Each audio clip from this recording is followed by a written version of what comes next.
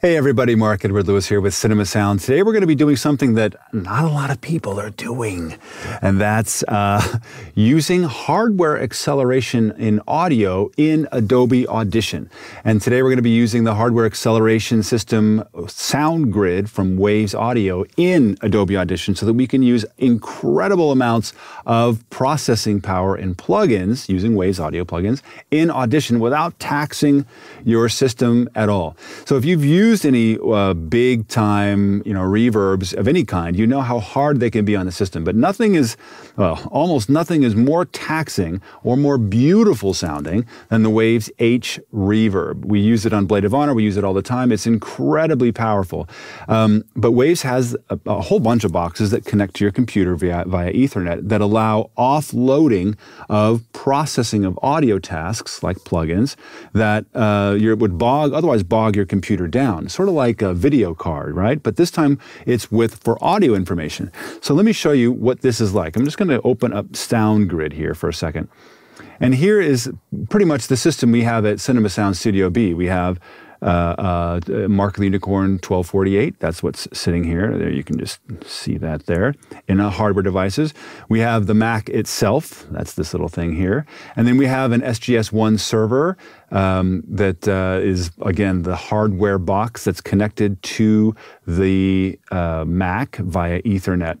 And once we have this set up and everybody's green and we get the nice green Waves Studio Grid light on, we can actually pull this up as a plugin.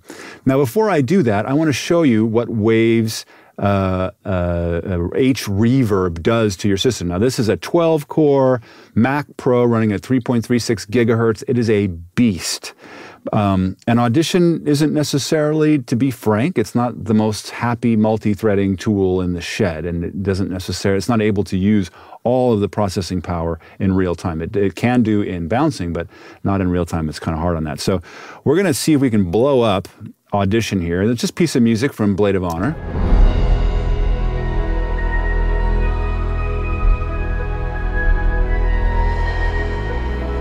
Okay, nice piece of music, fine.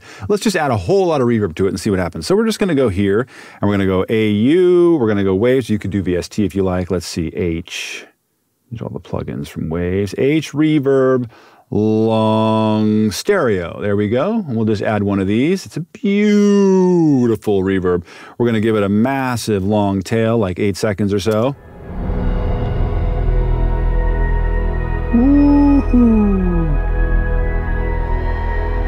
Beautiful. Let's add another one. Now, I'm going to tell you this. This is their most potent and processor-intensive reverb. It's massive.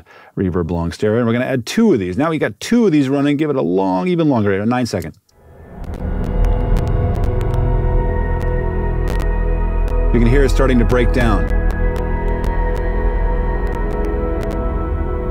There's some artifacture going on there. It's kind of breaking down. Now, of course, you could use pre-render and deal with this, but what if you don't want to? What if you got to work fast because pre-render takes long and you've got a 2-hour movie? Well, what are you going to do? Let's add another one and see if it will allow us to process 3 in a row. Here's the H Reverb long, and we'll keep it here somewhere at 6 and 6. Let's see what happens.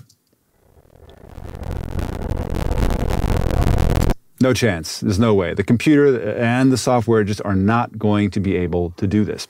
All right, so if we wanted to do this, we'd be out of luck. We'd have to be doing pre-render or something like this, which really slows us down. So we're going to get rid of these. And let me show you the miracle of offloading your processing power to something like a Waves server. Here's how we do it. We're going to instantiate Waves AU. Again, you can do this with VST. We're going to go to Studio Grid Stereo, which is way down here. Studio Rack Stereo. And then it comes up, and as long as we see the green thing here, we know we're connected to the Studio Grid here. Yay. You can leave this plugin working on your local CPU, and in some cases, it actually does better multi-threading than your host digital audio workstation. You can see each one of these. You have up to 8 instances that you can use for any plugin on any track, which is super cool. But we want this to go to SoundGrid, which is the acceleration card that's plugged into the Ethernet port. And it finds it, and once it's green, we're good to go. We're going to add one H reverb. And again, this is only for Waves plugins. So here's H reverb long. Same thing we saw before. You'll see it shows up on this nice little thing here. Let's run it up to 8 seconds. Let's see how it's doing.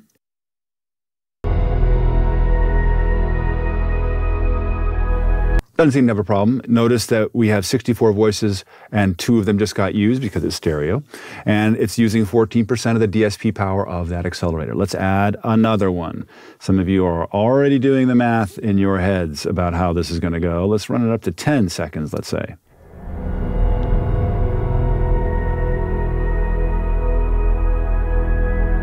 No artifacts, no nothing. Let's add a third. Plugin list, reverb, H long. Let's really make it long. It's 10 seconds plus.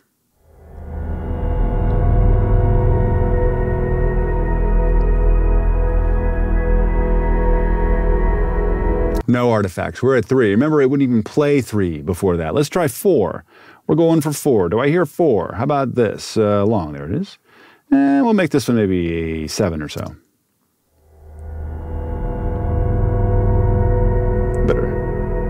Better pull this down a second. Says 54 DSP. Well, I can tell you, I'm just going to speed up this process. I can add another one. I can add another one. And now I'm at, where am I at? 74% resources? 79?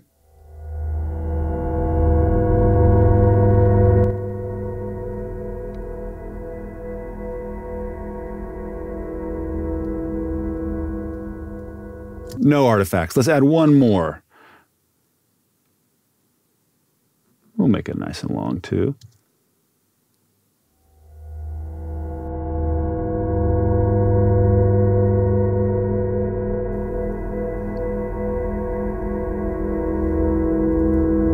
It's a pretty cool sound running 7 different H reverb longs on top of a perfectly good piece of music. But notice no artifacting, no ticking, no problems, no holding back or stuttering in the play. You know, look at this play marker. Oops, there we go. It doesn't even care. It's no problem. And the actual computer has no issues. Audition is running perfectly flawlessly, and you can run all of these tracks. So this is something that right now you can buy, I think it's $700, which is like, what? To have all of this power? And you're like, well, that's only 7 plugins. Well, you can run a bazillion plugins because you can have 7 plugins. Obviously, you're not going to run 8 or 7 reverb longs. In fact, you probably shouldn't run reverb, H reverb long unless you're running a really long reverb anyway. But you can run all kinds of compression and EQ and everything, and Audition's free to do whatever it does, and it bounces offline and in real time, no sweat. If you've been using the Waves anything, let us know what your experience is. And by the way, for Cinema Sound MZ Pro members, you get, I think it's 35% off the Waves Gold package by simply signing up as a student and saying that Cinema Sound is your school of choice, and they'll give you a great discount on Waves Gold. Let us know how it's going for you on the cinemasound.com forum, and until then, we'll see you in post.